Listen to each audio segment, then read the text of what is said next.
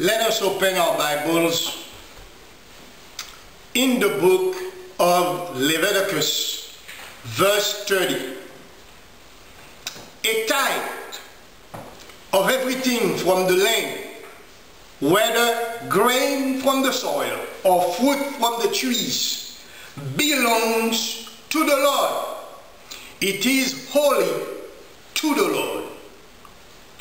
The tithe is about holiness.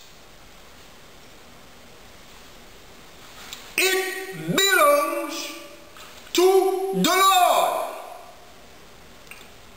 God is the one who introduced the first time the term holy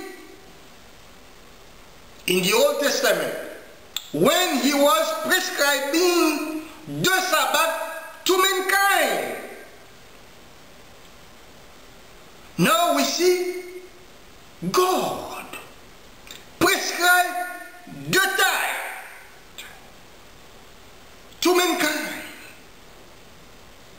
that men can take possession of the whole earth, but a tithe, the tithe of the land, belong to him. In the New Testament, we see also the term holy being used. Let's read it. In Luke 1 verse 35, the angel answered, "The Holy Spirit will come upon you, and the power of the Most High will overshadow you, so that the Holy One to be born will be called the Son of God." Amen and amen. Talking to Mary, the angel said, "The only one that you are going to give birth to will be called the Son of God." In another translation, it is said, "The Son to be born will be called holy." And Jesus, while I was writing the book before the throne, said, "The Holy Spirit unto me is the tithe offering." Further, in Luke 4:34, a demon-possessed man said of Jesus, "I know who you are, the Holy One of God." Hallelujah. We see Jesus is the tithe offering of God. What is a tithe? A definition of the tithe can be found in Leviticus 27 verse 32. "The entire tithe of the herd and flock, every tenth animal that passes under the shepherd's rod, will be holy to the Lord." Amen and amen. A tithe is a tenth. Every 10 animals, you must take one and set it apart as holy unto God. Our holiness is also related to the tithe. Amen and amen. In Luke 19 verse 2, we read, "Be holy, because I, the Lord your God, am holy." If you want to be holy, my brother, my sister, you must pay the tithe. Numbers 18, 24 to 26 shows that even the priests must pay the tithe. "I give to the Levites as their inheritance the tithes that the Israelites present as an offering to the Lord." That is why I said concerning them, they will have no inheritance among the Israelites. The Lord said to Moses, speak to the Levites and say to them, when you receive from the Israelites the tithe I give you as your inheritance, you must present a tenth of that tithe as the Lord's offering. A lot of people, they say a tithe is not an offering. Now we see the explanation. A tithe is an offering, is the holy offering to the Lord. If you want to give something holy to the Lord, you must give the tithe. Each Sabbath is holy. A tithe must be presented as a holy offering during the Sabbath service. This is why everything that we collect during the week, we present, especially the tithe, as a holy offering to the Lord.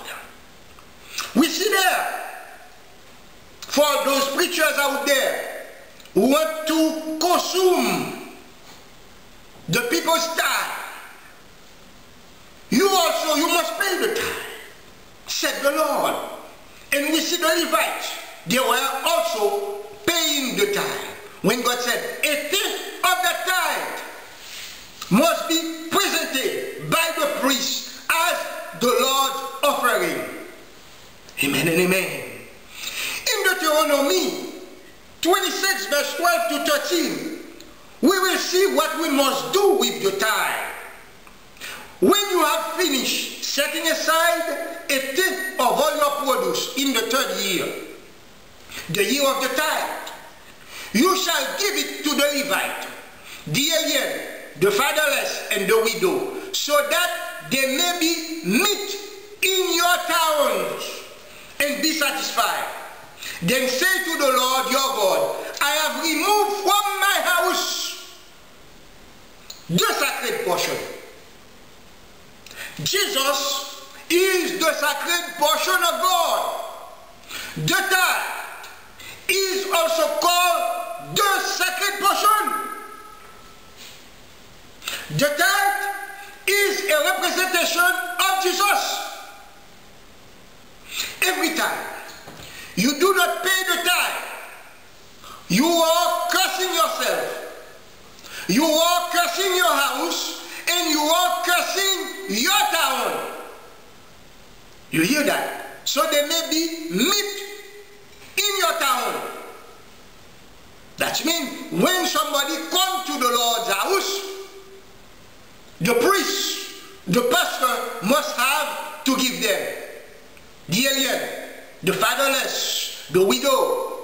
Amen and amen. Hallelujah. When you do not pay the tithe, my brother, my sisters, you are calling yourself unholy, common, and of the devil.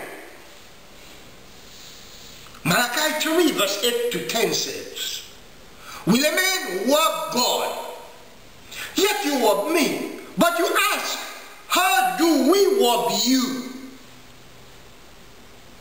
And God answered, in tithes and offering. You are under a curse, the whole nation of you, because you are robbing me, says the Lord. Bring the whole tithe into the storehouse, that there may be food in my house. That's the same term that we see in Deuteronomy 26.